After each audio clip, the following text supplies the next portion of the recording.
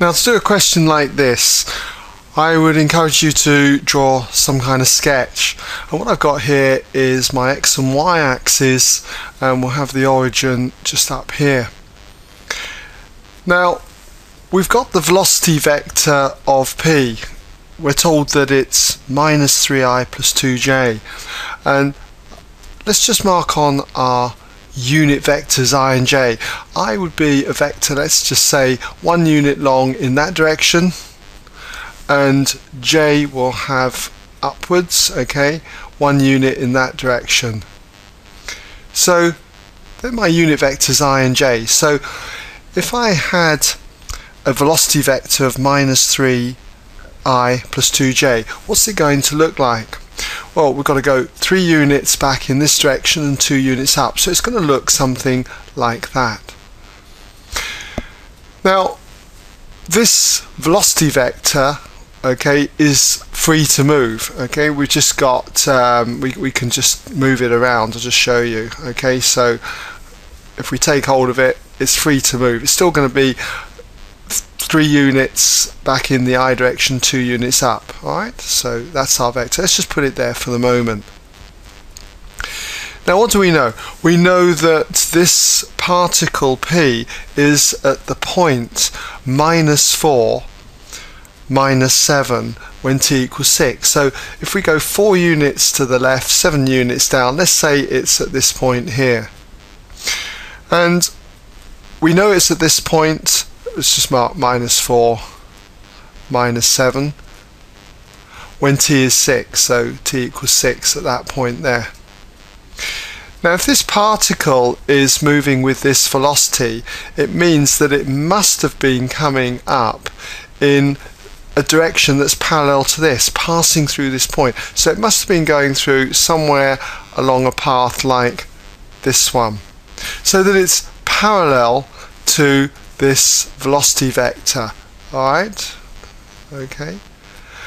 Now, the question that they're asking is, where was the particle, first of all, when t was 2, and we've got to find out where what that distance is from the origin O. Well, we know that t equals 6, it was at this point here. T equals 5, it was at this point here. Because remember, in every 1 unit at a time, it moves by this amount.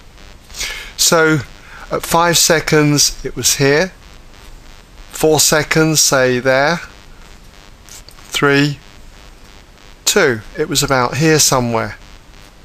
So let's just put on that point onto our diagram. Let's just do that. Let's put it there.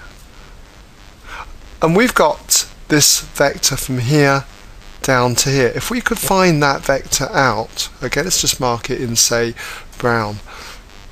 This is the position of the vector r when t equals 2. This was the position when r equaled 6. Let's just mark that in.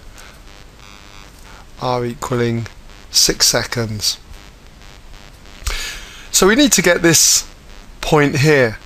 And this is very easy to do, because all we've got to do is say that to get to this point, I've got to go along this vector, and then I've got to subtract 4 of these vectors minus 3, 2. I'll run that through again just to show you.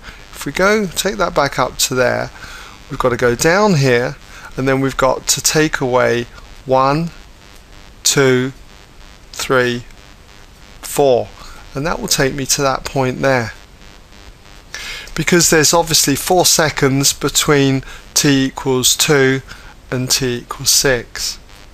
So if I take that back there, let's just work this out then. What we've got is that r at 2 after 2 seconds equals this vector here. Now this vector is going to be minus 4, minus 7. I can write that as a column vector, minus 4, minus 7. And then we've got to subtract 4 lots. That's t equaling 4 seconds, because that's the interval between here. That was where t equals 2, t equals 2 to t equals 6. Take away 4 lots of the velocity vector, which was -3, 2.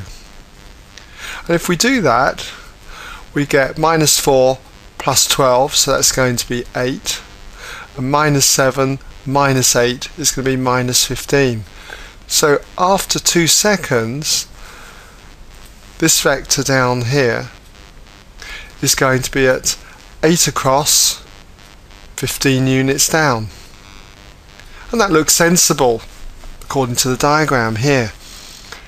Now we've got to get this distance, and to get the distance or the magnitude of a vector we apply Pythagoras' theorem. We think of this as 8 units across here, 15 units down. So to get the hypotenuse here, the magnitude or the distance, then we can just put the distance from